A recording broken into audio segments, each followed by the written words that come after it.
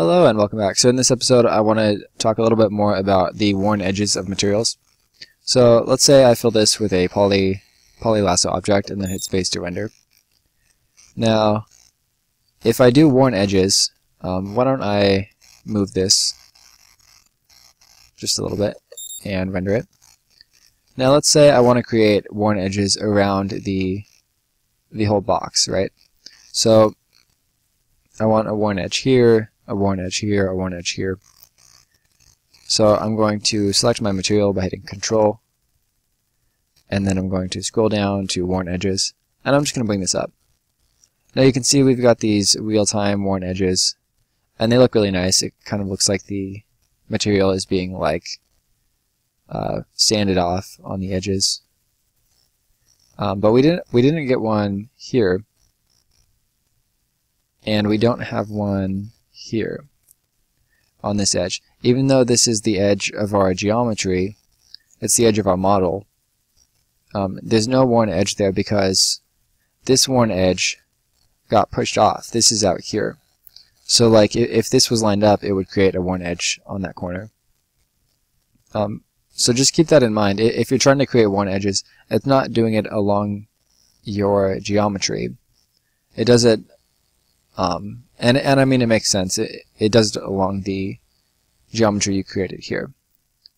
So I'm just going to set this back to 0, space to render, and now it's looking a lot better. I can also shrink this and hit space to render and expand it just to get the look and feel that I want, and then bring up the worn edges amount.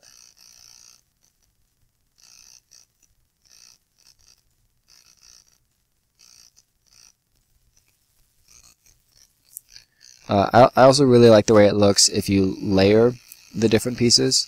I'm going to select this piece and hit Control D to duplicate, drag this up and shrink it, and then I'm just going to hit space.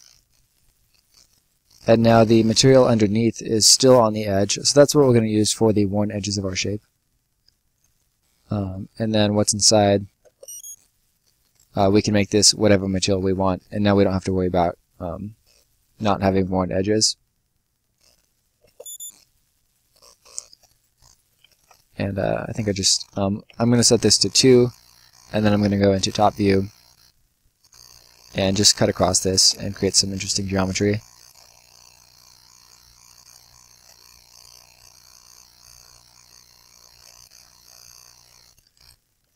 One, two, three, four, 5, space to render. And I can take all of these and shrink them using the shrink tool here. If I shrink them with this tool, they shrink relative to their own center. Whoops. So like they're shrinking sort of like away from each other. So now if I render it, there's like bigger cracks.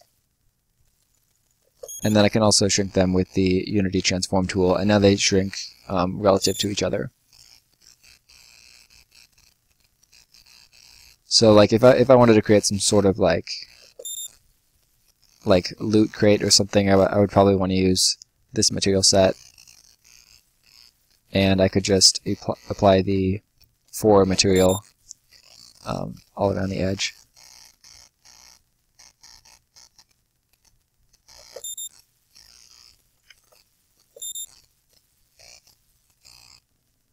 And why don't I bring up the worn edges on that? So I just tried to bring it up, and this is a mistake I make all the time. I don't have the right material selected here, so I just need to highlight it, hit Control, and then bring up worn edges.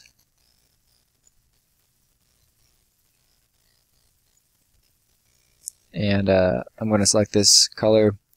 That would be material 5, and I'm just going to apply that here.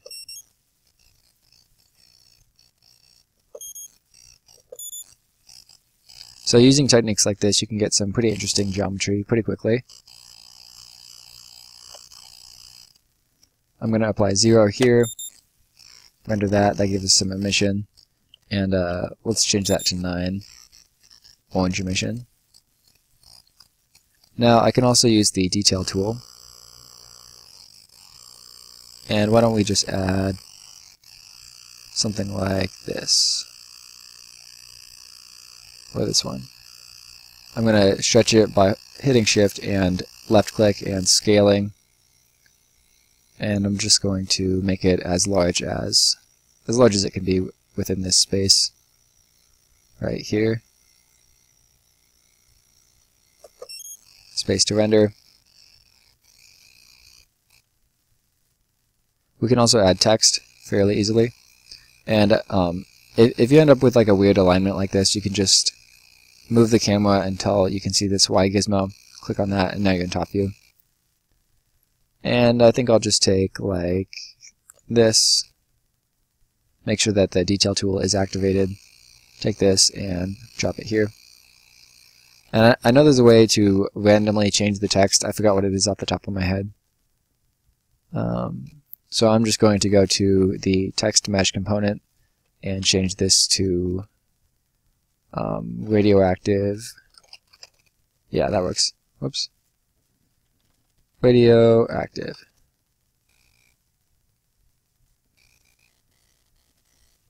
Render. I think that needs to be bigger. So I'm just going to scale it. W to activate, or sorry, E to activate rotation. W to activate the move tool. And I guess if it's radioactive, we should probably use the, the radioactive symbol.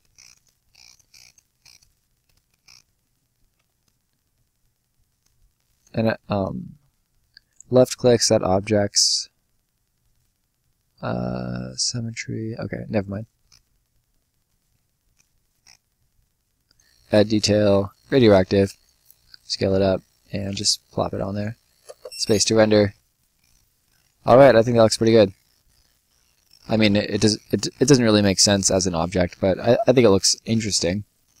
Now if we want to, we can export that using the export maps, and then create a standard material from that.